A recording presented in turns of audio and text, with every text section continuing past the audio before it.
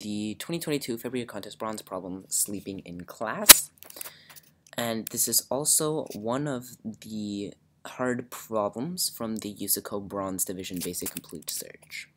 So Bessie the cow was excited to recently return to in-person learning. Unfortunately, her instructor, Farmer John, is a very boring lecturer, and so she ends up following and sleeping in class often. Farmer John has noticed that Bessie has not been paying attention in class. He asked another student in class, Elsie, to keep track of the number of times Bessie falls asleep in a given class. There are n class periods, and Elsie logs that Bessie falls asleep AI times in the ith class period. The total number of times Bessie falls asleep across all class periods is at most 10 to the power of 6. Elsie, feeling very competitive with Bessie, wants to make Farmer John feel like Bessie is consistently falling asleep the same number of times in class, making it appear that the issue is entirely Bessie's fault, with no dependence on Farmer John's sometimes boring lectures.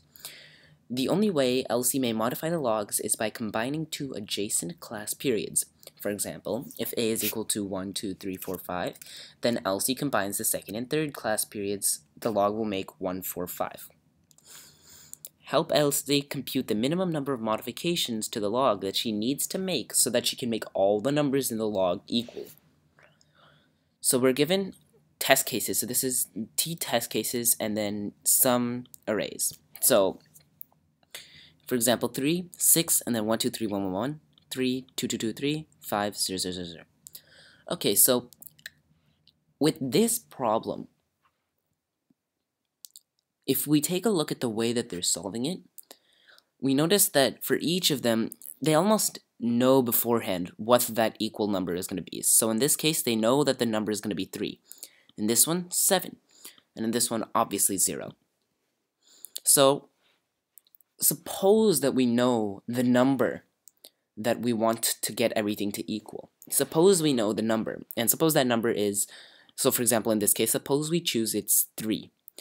Then what we could do is we could add 1 to 2 to get 3, and then we'd have 3, and then add these 3 to also get 3. And so that would result in a total of 3 modifications. So if we know the number, the number of equality, it shouldn't be too hard to check if that number works. All we have to do is we just have to keep adding until we get that number and then move on to the next. And then keep adding until we get the number and move on to the next. And if we don't get that number, if we keep adding and then suddenly we go from a number lower to a number higher, we know that that equality number is not valid. So for instance, if we had 2, 2, 3 and we said our equality number was 3, we'd start with 2, we'd add 2 and get 4. But 4 is greater than 3, so it doesn't work. And in this case, the equality is 7. So what should we do? Well, what we should do is try and see how do we get the equality numbers. So your first instinct might just be to go with, okay, instead of doing anything, all we can do is just go for every single possible equality number, and that would be 10 to the power of 6.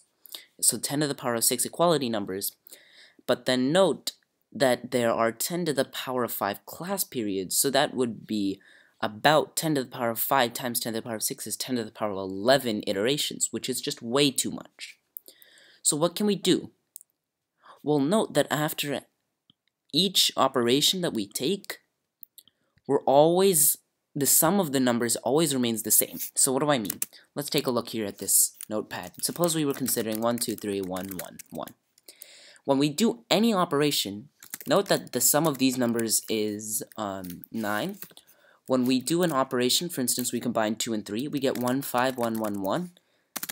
And this also gives us a sum of 9. So the sum is always constant.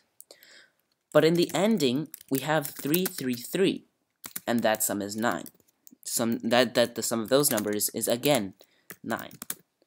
So what do we know? Well, we know that our equality number is going to be a divisor of the sum. And that's the crucial part. So we have this equality number, this sum, and we know that the equality number is going to be a divisor. So what we can do is we can iterate over all possible divisors of this number. And this is a mathematical fact, but the number of divisors of a number tends to be around log that number. And yeah, it's not too clear why that is, but you can just take it as a ground truth that that's the way it is. So we could iterate over all divisors of the number, and we would end up with we would end up with our answer. But iterating over all divisors of a number can be pretty challenging. So what we do is we do a square root based algorithm. So essentially, we check, is 1 a divisor, which it obviously is, and then is 2 a divisor, it's not, and then 3, and then 4, and we only go up all the way to the square root of that number, because when we check 1, we can also check 9, and when we check 3, we can also check 3, and that covers all divisors. What do I mean? Well, note that when I check a, where a is less than square root of n, or square root of sum, we can also check b, where b is equal to sum divided by a is greater than the square root of sum. So we've checked both everything less than the square root of the sum and everything greater than the square root of the sum. So we have checked all of the possible divisors in square root of the sum time complexity. Square root of the sum, that's square root of 10 to the power of 6 at most, which is the square root of, which is 10 to the power of 3. And so this algorithm would run in about 10 to the power of 3 times 10 to the power of 5, which is 10 to the power of 8. And 10 to the power of 8 would pass within time limit. It should take under 2 seconds. So let's see how exactly you would implement this. For this problem, I'm going to take a look at the USACO's solution for this. So here's the code. So the code for this, what we do is obviously we use a code forces style test case based input. So what do I mean by that? I mean, typically in code forces problems there will be t test cases, and the way that most people will do it is they'll read in the number of test cases and then create a function called solve and run with that function solve. So inside the solve function, we read in our n and our vector array, and we also compute the sum. And now we take a look from r is equal to n, r is greater than or equal to 1, r minus minus. So what they're doing here is they're going from a large value of r to a lower value of r. So it's a little bit confusing to understand what's going on here, but essentially what's going on is they're running the same square root algorithm that we were doing. So let's take a look. R is equal to n, r is greater than or equal to 1, r minus minus. If sum of a percent r is equal to 0, and target sum is equal to sum of a divided by r. Cur sum is 0, OK is true. And then for I to n, what they do is they would... Oh, actually, wait, they're doing r is equal to n. Ah, yes, sorry. Clarification on this, what they're doing here. They're iterating over n, where n is the number of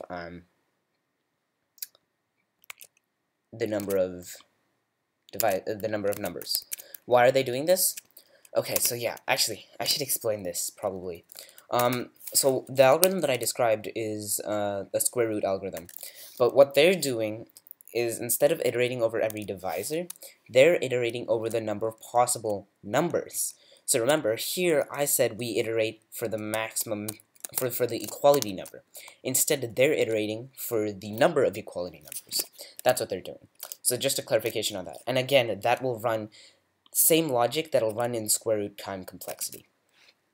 And you could definitely do it this way too, and that would run just fine as well. So we get the target sum, we get the current sum, and what we're doing is essentially we're saying bool OK is equal to true, and we're iterating. So cur sum plus equals a of I. And so what this means is we're adding the current sum. If the current sum is greater than the target, then we can't split the array into r elements. And so again, same thing here. if, for instance, we accidentally went from, if we had 2 to 4 and the target sum was 3, and we went we combined the first two and we got 4, 3, well, that would be a problem, wouldn't it? Because 4 is greater than 3. So that's essentially what this case is checking. And then they check if the current sum is equal to the target sum, then we started a new range. Now we start a new range, and that's the same thing here. So we would do 3 for the first sum, 3, 1, 1, 1. And now note, again, this is a sum of 9. And now note that this 3 right here, this range, this 1 to 2 range, gives us a valid sum. And so we continue like that. And so they run this algorithm, and then they check if we can successfully create groupings such that the sum of the numbers in each grouping is equal to the target sum. Then we know that we can use that target sum. And so they're saying if it's okay, we output n minus r. Now you might be wondering, well, why do we output n minus r?